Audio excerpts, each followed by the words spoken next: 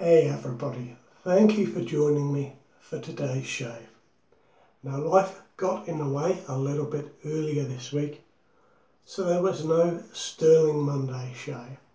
But today, got a very nice shave for you, featuring a vegan soap, a new vegan soap from Phoenix and Beau. And comes in a 40-gram puck size. There we are. There are 3 scents available. This one, as you can see, is the Lavendula. I'm using a very inexpensive, mild razor today. This is the Gillette 7 o'clock razor that comes out of India.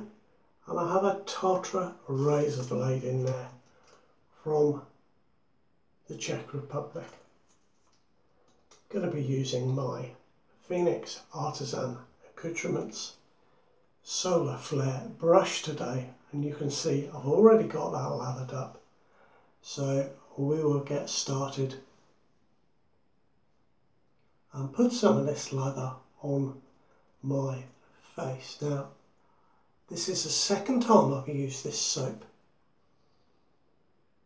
It's a little more strongly scented than usual from Phoenix and Beau.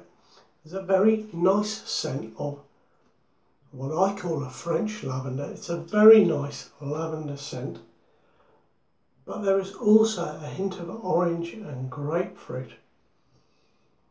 On the soap and on the brush it smells of lavender, and as you smell that for a while, the orange and the grapefruit sneak in to your senses, and it really lifts the soap.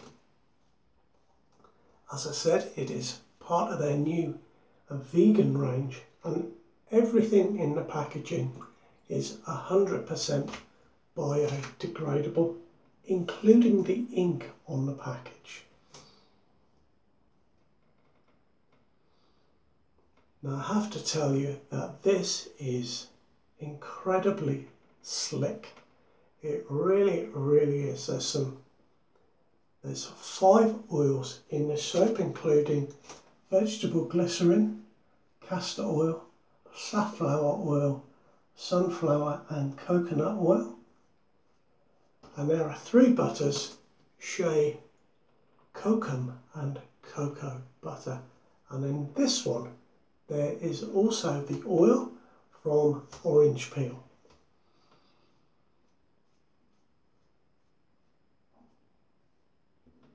It lathers up very nicely, perhaps slightly, very slightly more work than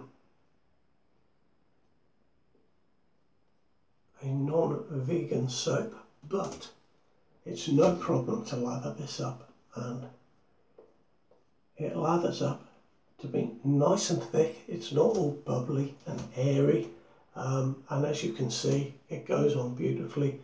It feels nice and thick going on, and it will take lots of water, this soap.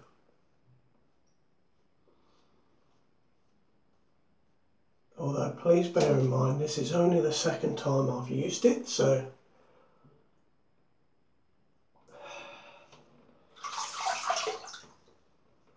but it is a lovely slick soap, nice lavender scent. I'm very pleased with it. It comes just in a post like this, and it is £6.99, and that includes free postage with that price. If you're overseas, it is £35 if you spend £35. Sorry, the soap itself is not £35, it's still £6.99. But if you spend £35, you get free international postage, and I think that's very good. So the razor today has been loaned to me by Steve. You can see it has Gillette on the head cap there. It is a hollow plastic handle. It reminds me somewhat of the slim twist with the tapered around handle. Was that the G2000 Gillette called that, I can't quite remember. But of course that razor was a twist to open razor, and this one is styled on the Tech plate. It is an aluminium guard plate with a Zamac head cap, and it is actually a very nice shave. Now, Steve mentioned that he bought this for about £2. Well, I can only find them on eBay for about £5 or £6.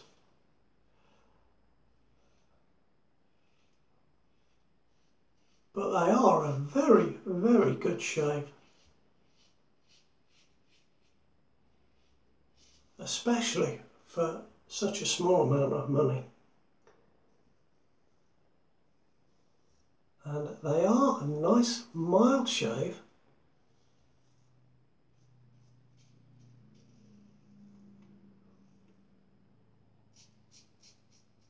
But really nice and effective. I like this one. I really like this one. The handle, of course, being high, is nice and light, and the balance point is right up there. So if you hold it where I'm holding it, it's maybe a little head heavy, but to be honest, the razor is so lightweight, it's not noticeable. But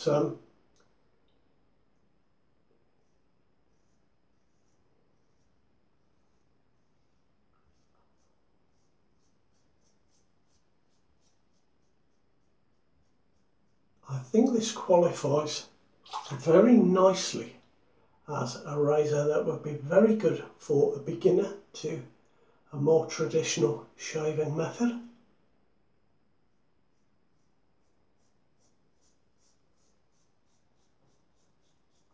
And for somebody that likes a mild but effective shave.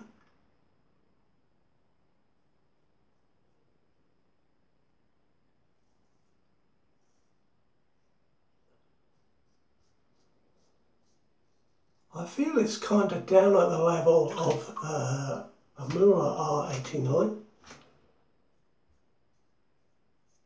but it feels different to that.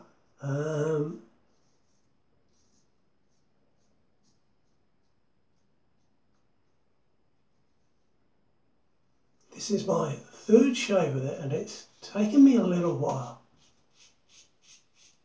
I don't know if you can hear that, but it's taken me a little while just to get the angle just right.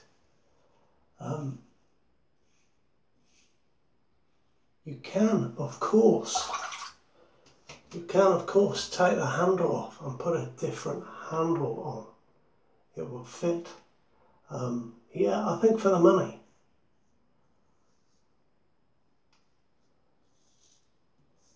For not very much money, this is a really good razor. I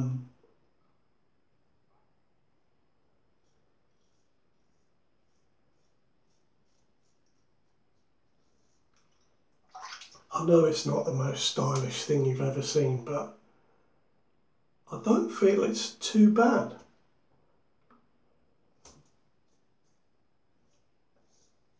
Now it's called, if you search for it on eBay, it's called the Gillette 7 o'clock Sterling razor.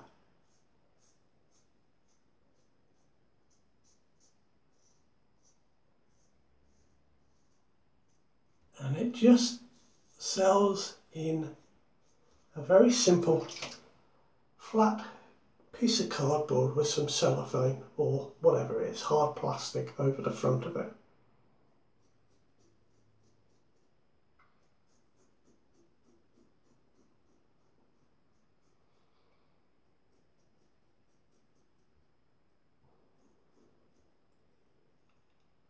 Now that there is the angle. It's really good at that angle.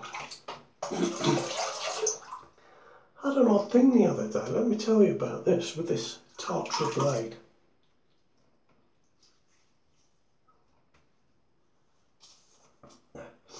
I used it in a Fat Boy, and was using it with no pressure, as we are often told when we're starting out to shave, and let the weight of the razor do the work. And you know, the blade was tugging a little bit. You wouldn't say it was uncomfortable, it definitely wasn't smooth, and it wasn't as I remembered the last one I used being. So I applied a little bit more pressure and pressed on the face a little more, and it became a really nice blade. And I just wondered if anyone else had had that experience. And maybe that's something to think about. You know, I've had blades before that haven't agreed with me or I haven't liked. I'll give you an example, the Astra SPs. I never used to like them when I was beginning because they were uncomfortable and pulled. I think they're a great razor blade now, and I just wonder if I could go back, if I'd pressed a little more firmly, just, you know, a smidgen, whether that would have changed the behaviour of the blade. Just something I noticed this last week, and obviously I've been thinking about it.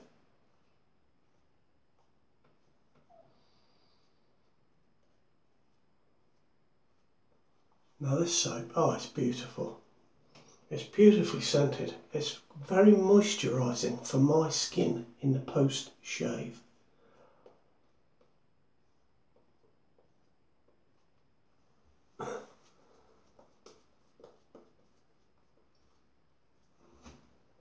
Now, I used it the other day, and as I went on through my shave,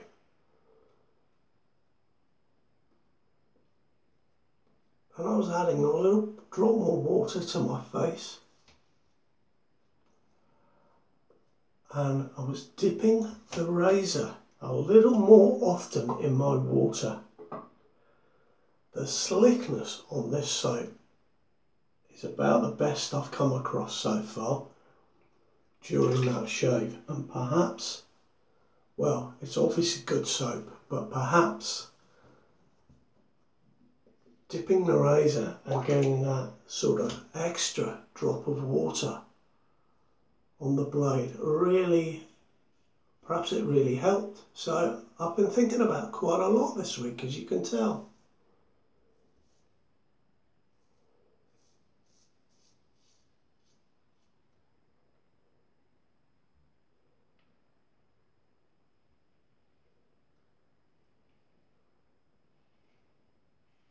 Now in the second pass, this feels really very gentle. The first pass there is, well, I guess just a tiny little bit of blade feel.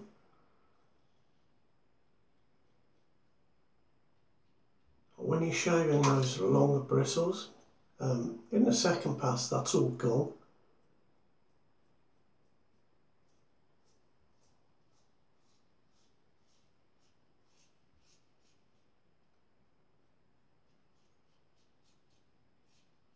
And yet you can see it's taking the soap from my face. I really don't like it when I shave with a razor and it doesn't clear the soap. I like to have,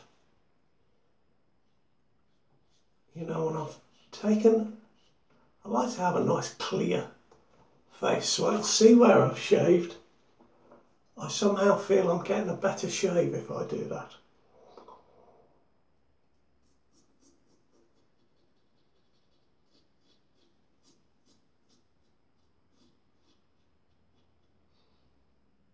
It's for that reason that I've never liked a clear shave gel.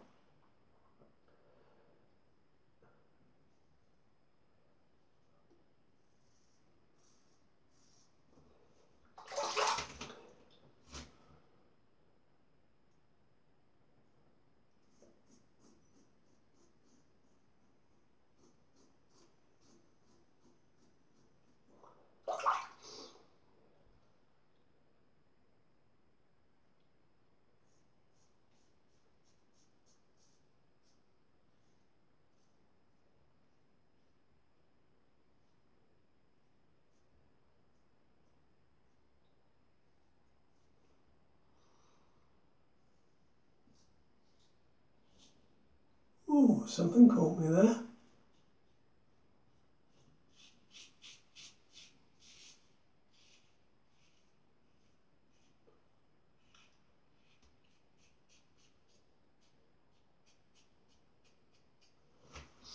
I know what it was. That is my trouble spot, and I just went slightly the wrong way.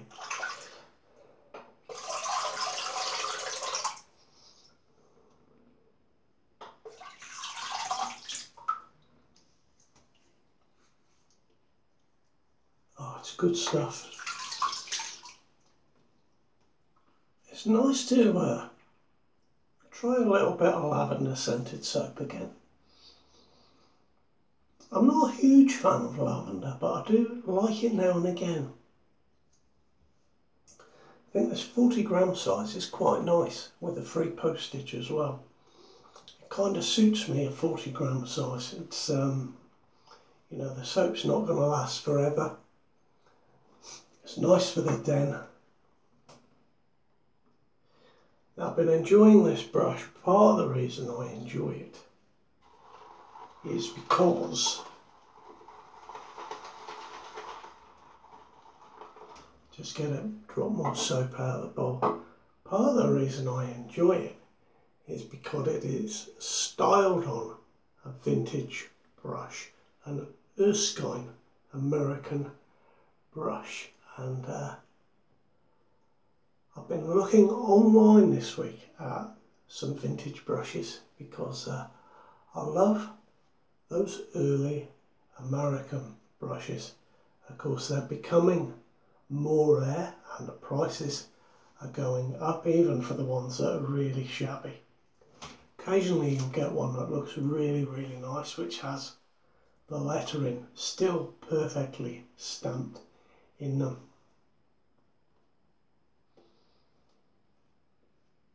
But as I say, they are getting more and more rare, so it is brushes like this that are sort of come to the fore, styled in that old way.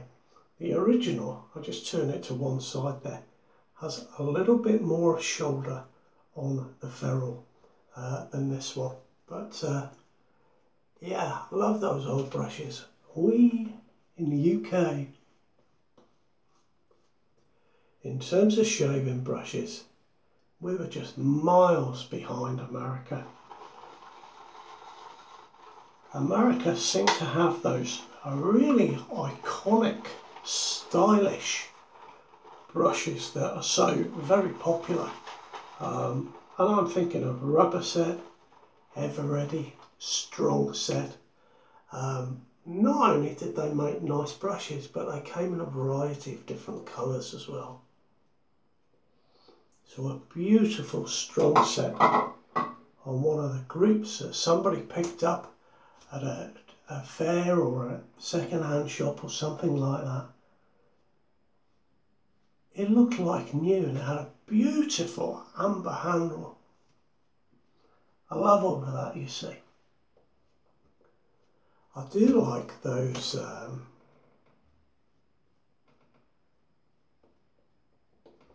do like the Heritage Collection brushes. Now they are nice. I haven't got any, and the reason is because they are all 26 and 28 millimeter knots nowadays. I don't know if I think originally it was a 24 millimeter knot. I don't think I'm mistaken. So if you have one and you're thinking, I need a bigger one,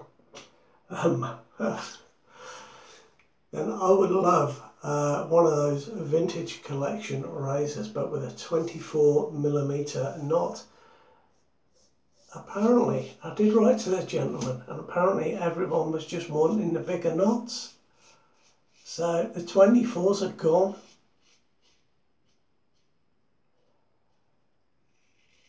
I must say I've got another little bit too late. I'm gutted.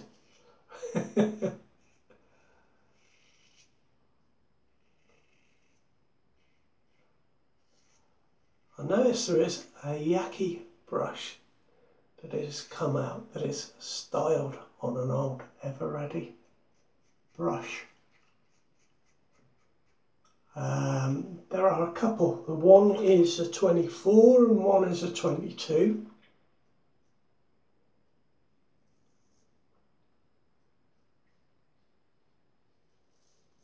And it's funny, isn't it, when you, or when I look for a vintage brush,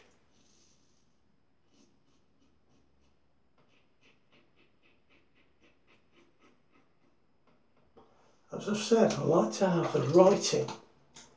Let me just grab a brush and show you. Back in a moment.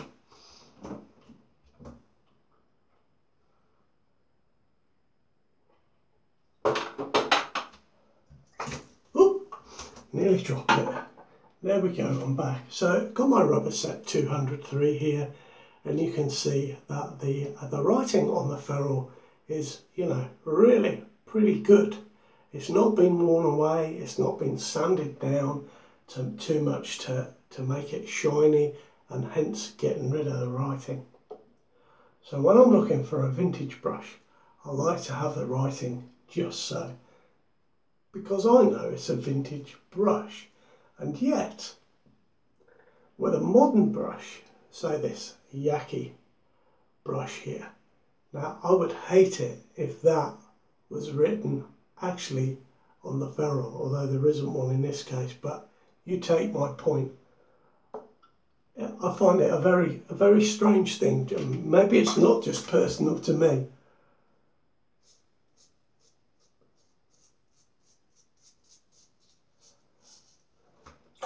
Now, I've run out of soap a little bit here. There's plenty of slickness. I mean, don't you worry about that. There really is.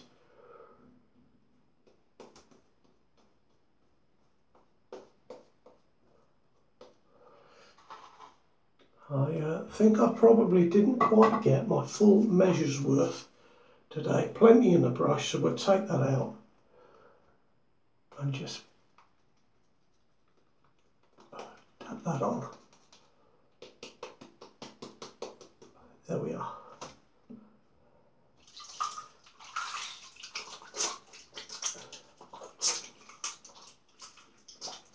I've just washed my hands. It's phenomenal slickness, it really is. It's nice to see something slightly different coming out of the UK.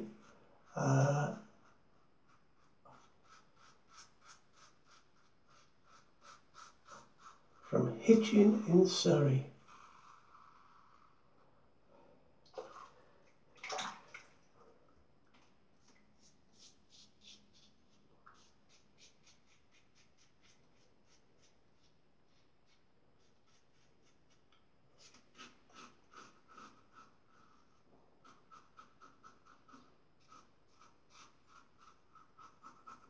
Now, this is how mild this is. You can see me going against the grain on my face. Doing a little bit of buffing there, so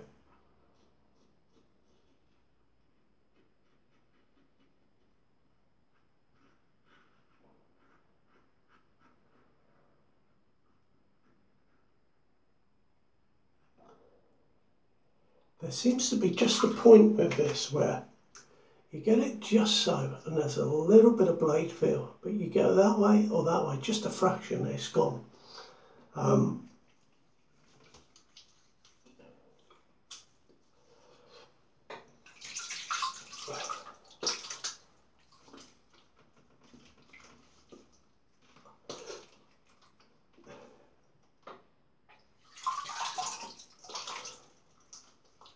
There we are. Now, I've dripped water all over the floor, as usual, but that was a great shave today. I've had a close shave, and I can feel, wiping my face with this towel, that there is loads of slickness on my skin. And you saw me add quite a bit of water there. Well, I'll just have a drop more. There we are.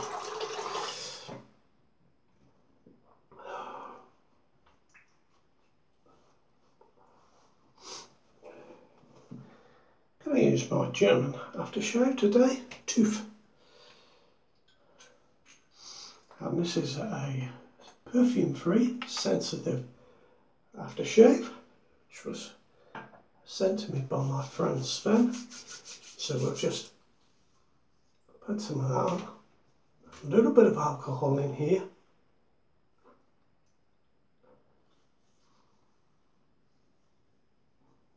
I tell you, that is an incredibly good shave with a very, very inexpensive razor. That's a great shave, in fact. So there we are, that is my shave for this week. Thank you for joining me and being a part of that. I hope you have a good weekend. I'll see you next time around. You take care now. Bye bye.